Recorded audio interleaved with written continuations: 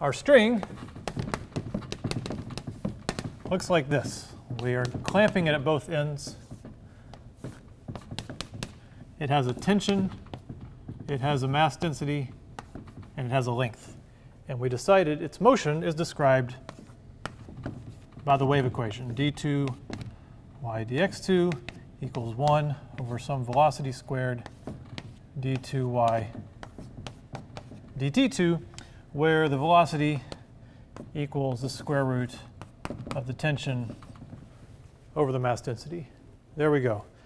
The question is, how do we solve this differential equation?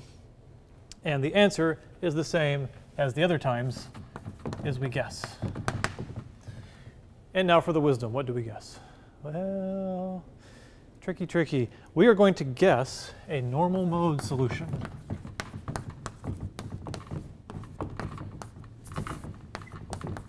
There's a reason we've been thinking about normal modes, is they are a good way to describe a string. So in this case, what does a normal mode mean? So y of x and t, for two masses that are coupled, the normal mode meant a case where both masses move at the same frequency. So the way we can guarantee that everything moves at the same frequency is to separate the space and the time parts, right? So we describe the shape as f of x and multiply it by cosine omega t. And that has to be a normal mode. Whatever shape you have, everything has to be moving up and down together at the same frequency omega. So that's our first guess. Y, x, and t equals f of x cosine omega t. And what do you do after you guess? You plug in. So we're going to plug that guess into the wave equation. So if we take two derivatives of that, two partials of that with respect to space, then we know how to take partials. You hold this part constant. It's just a constant. You take two derivatives of f of x. Well, that's just d2f dx2 cosine omega t. We don't know f yet, so we can just say d2f dx2.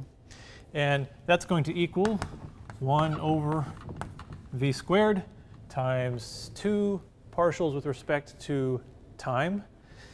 So let's see, the f of x is just going to be along for the ride. Let's see, two derivatives of cosine get you back to negative cosine, but it brings out two omegas. So we have omega squared and then cosine omega t. So that's what happens when we plug in. And, oh, it's negative, so yeah, there's a negative there. Two derivatives of cosine get you back to negative cosine.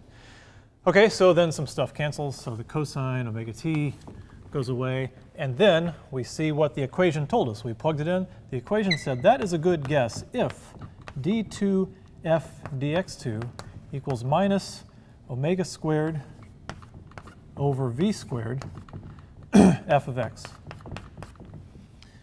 You say, okay, the equation says, good guess if that's true.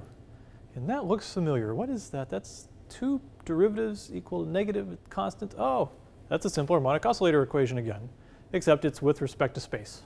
Right? So f of x obeys the simple harmonic oscillator, or the simple harmonic motion equation of motion. You know what I mean. It's that f of x is sinusoidal. Simple harmonic oscillator equation of motion. So it's sinusoidal. So we'll move on to the next board and think about that guess.